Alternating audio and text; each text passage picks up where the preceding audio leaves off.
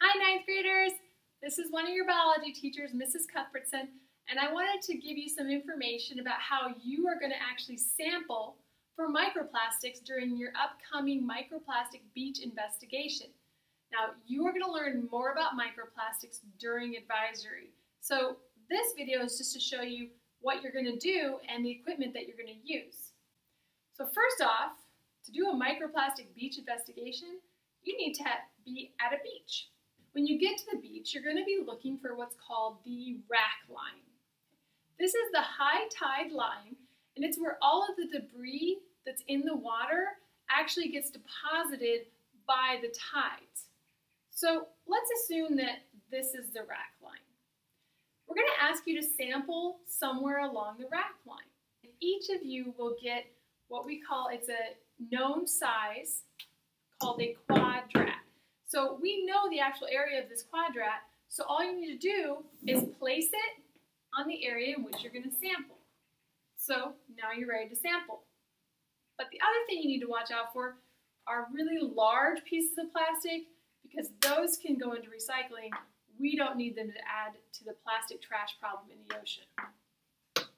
Here I am at my quadrat sampling site. I have a little shovel to work with and a bucket. So you're going to pick up about the first centimeter of sand. So you go ahead and collect that first centimeter of sand.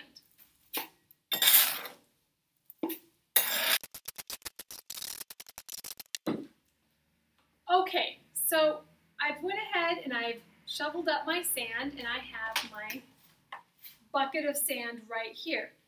Now, I want to go ahead and get all of the microplastic pieces out of the sand.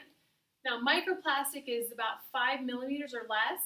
You can get things a little bit bigger, and some things that are smaller, you just can't see. So what I want to do is I want to filter out the really fine sand particles, stuff that I know is not plastic. So you got to choose a filter. Now, I have a lot of different filters I made.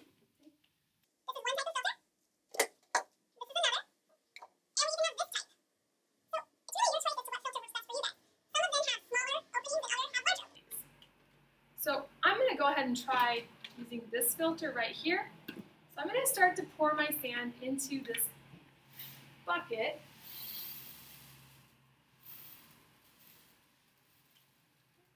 And the little pieces, the little sand particles, will go down.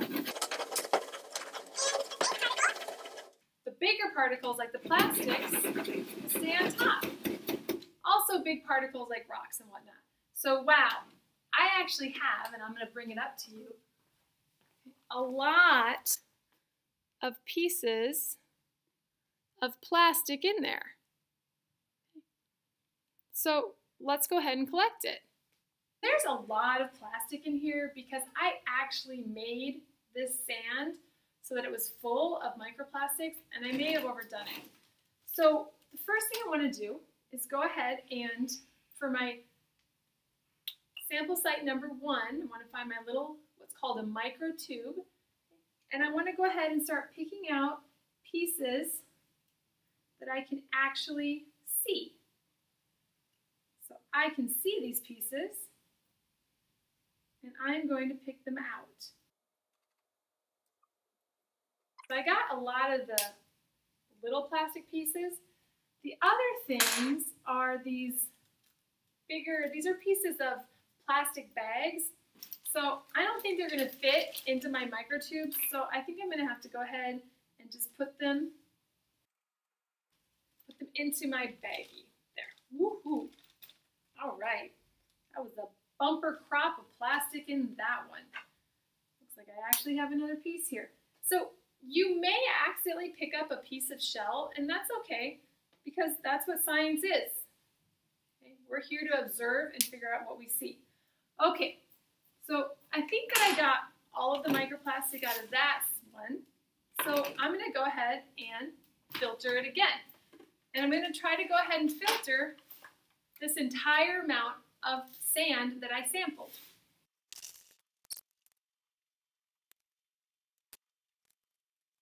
I actually put so much plastic in this sample here that I think I'm going to fill up my microtubes. Hopefully that will happen on your beach investigation. But if it does, just go to your advisory teacher and they'll have more microtubes as well as plastic baggies for you to go ahead and put your samples in. Okay, so let's assume I filtered all of my sand. And I've collected my plastic particles into my different little microtubes. So now I want to make sure that I didn't miss anything. And so what I'm going to do is go ahead and fill this bucket with water, and then a lot of the plastic particles are not as dense as water, so that means they're going to float. So if I stir it up a little bit, I should be able to go ahead and get out any of the plastic particles that are less dense than water and make sure that I get them all. I got my water from the sink over there, but you can just use ocean water. So what you want to do is you want to fill it up until the sand is actually covered with a couple inches, and then stir it a bit. You can just use your spade to do that, your trowel. There's all kinds of stuff that is floating in my water. I don't want to pick all of that up. I just want to pick out the things that I think are plastic. So again, I put a lot of plastic in here, so I have a lot to get out. Hopefully you won't have that much. So go ahead and start picking those out. It's okay if you pick up things that are not plastic because sometimes it's hard to tell. But you are going to come up with some dirt, some little pieces of wood, twigs, whatnot.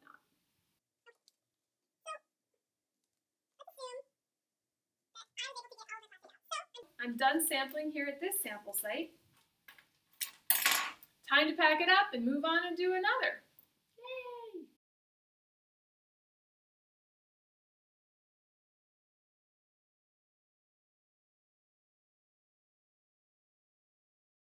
Oh yeah, that wet sand that you have, it needs to go back from where you got it from. But now it's microplastic free, so we help the environment.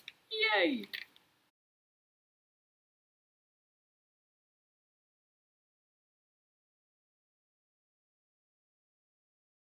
Okay, so now I'm ready to go ahead and analyze and fill out my data table. So first of all, I have my microtubes that are full of microplastics, which can be styrofoam, which is actually polystyrene.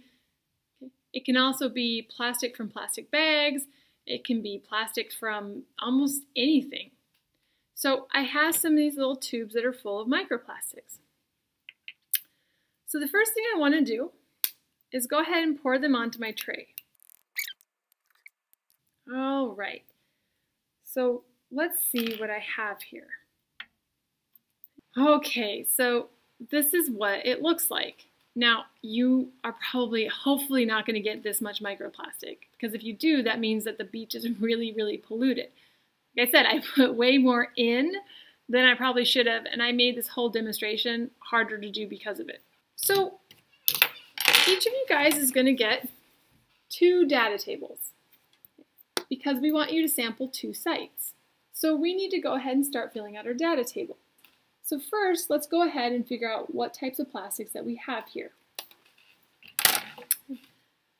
Well, I have dark blue, I have some light blue, I have some polystyrene, some more light blue, some plastic bags, and then like a little piece of, I actually didn't put that in there, so that is something that was there originally. I'm going to go ahead and count these up and then separate them and count them up and figure out how many I have of each different type. Okay, so I kind of separated it out. Again, this hopefully is way more than what you're actually going to find.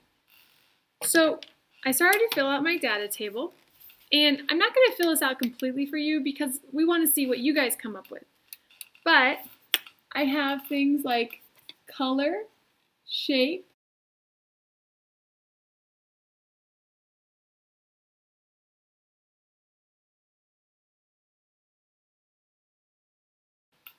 size, and for size I put if it was between 1 to 5 millimeters or less than 1 millimeter, so approximate size. and then how many of those of that type that I had. Any other characteristics, go ahead and put that in. And if you think you know what it is, you can go ahead and fill in the identification.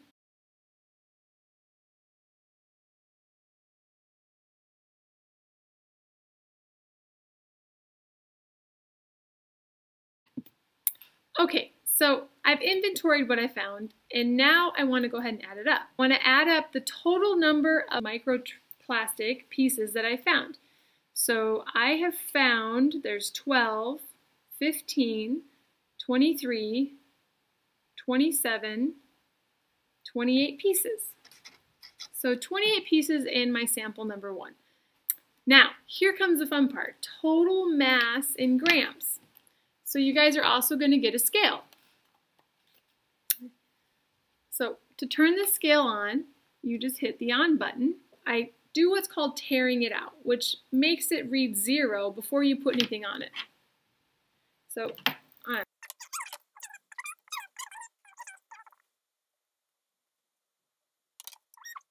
Okay, so the total grams is 0.4.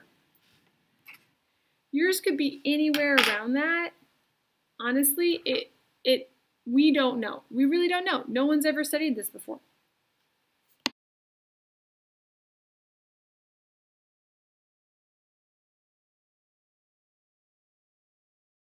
The last thing that you might get to use if you want to see what your plastic looks like are these field microscopes.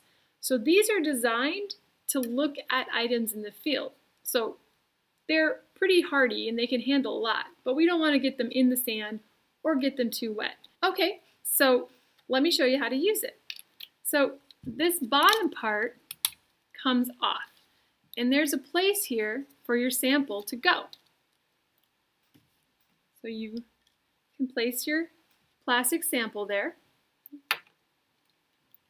and then put this back on top. Okay, sample back in. So this button up here turns the light on, and then what you can do is you can use this to start to bring it into focus. This would be like the rough adjustment, and then this one up here would be like the fine adjustment, and you can actually look at your plastic like you're looking at a microscope. Wow. That is cool.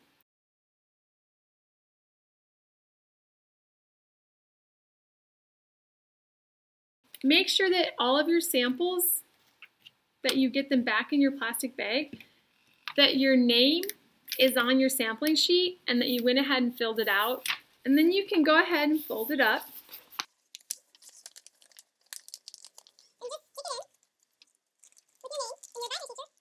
And voila, ready to go. Oh yeah, don't forget to turn everything off and clean it up. Scale, turn it off. Microscope, turn it off.